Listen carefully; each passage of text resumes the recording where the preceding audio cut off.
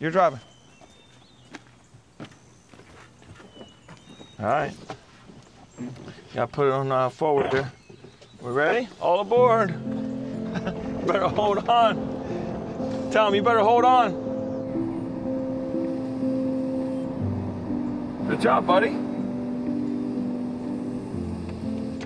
Good job, Stone. High five. Nice job. Biggest thing that I recall is the doctor always talking to us about how big this baby's gonna be because she had so much fluid, hoping it's a boy and it's gonna be a big boy and play football one day. When Stone was first born, he was perfect.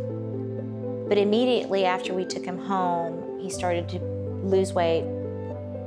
It was difficult getting him to eat, and then also being able to keep anything he would eat to keep it down. And then he had a situation with his eyes where they'd go back and forth, and we just knew that something was wrong then, and we were just trying to find answers. The most difficult thing to go through is no one can give you an answer. We just kept traveling to different doctors. All those therapies and no diagnosis really cost a lot of money. So we were quickly going into debt, a lot of debt. And we were stressed out all the time. Wolf was working all the time. We couldn't find answers. We just couldn't find answers. It took basically almost 2.5 years to get an answer of some type what Stone had. I will never forget, I was sitting in the car when they called me to tell me that he tested positive for CFC syndrome. CFC syndrome is a rare genetic condition that affects 200 to 300 people worldwide. It causes heart issues, facial abnormalities, and impairs swallowing. Many with the condition do not survive infancy. At the time, the oldest known individual with CFC syndrome passed away at 26. So we didn't have a good prognosis. When I knew what Stone's situation was and how it was going to end, I had to regroup and kind of, be the man of the household and be there for my wife, be there for Stone. Stone has already beaten the odds. At 18 years old, he struggles with verbal communication and cannot swallow solid food. All of his nutrients come through a precise formula he drinks from a baby bottle, something his family credits for prolonging his life. But his energy and positivity make him no different than any other happy teenage boy. Come here, Stoney.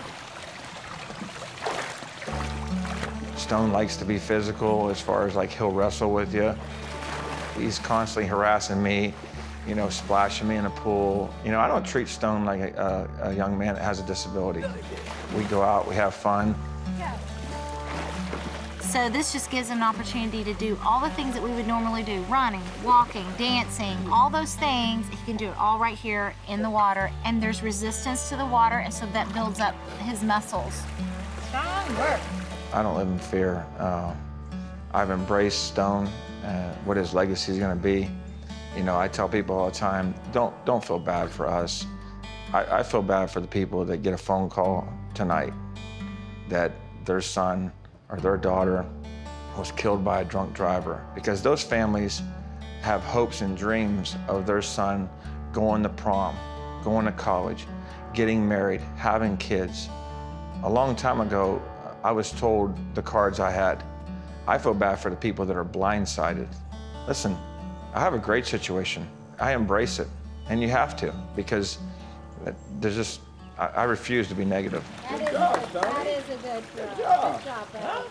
Once you kind of come to the realization that things aren't going to be the way you'd planned, we made a decision that we were going to make Stone's situation a positive thing and help other people. We don't ever want anybody to ever go through the things we saw, waiting lists for doctors, waiting for a diagnosis, trying to get therapies, trying to get help. We decided to start a therapy center and start a foundation.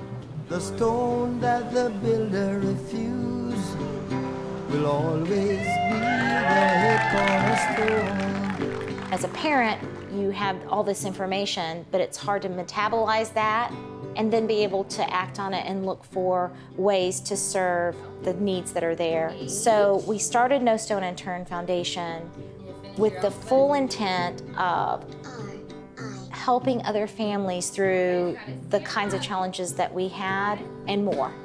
I mean, we've been several places where people are on a 9-month waiting list to get their son or daughter assessed for learning disorders. That should never happen.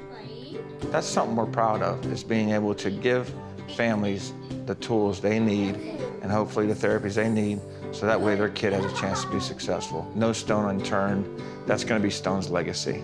You know, just like having a son that played football, Stone's legacy is gonna be no stone unturned, and we're proud of what we've been able to accomplish thus far.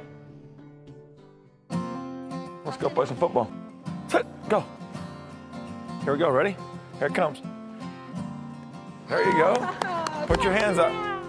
He's here because he's supposed to be here. And he's here because he does make a difference in the lives of other people. And he's here because he loves life. He loves life and he's loved. Whoa! Mom is the worst receiver ever. Is that funny? There you go. One. It takes my breath away when I think about it. Our life trajectory would be completely different if we didn't have Stone. Stone is our life, and we always tease that he's our greatest teacher. He's taught us how to adapt, how to be flexible, how to be present, how to be resilient, how to push forward, and how to do hard things. I don't know where or who I'd be without him, and I know Wolf feels the same way.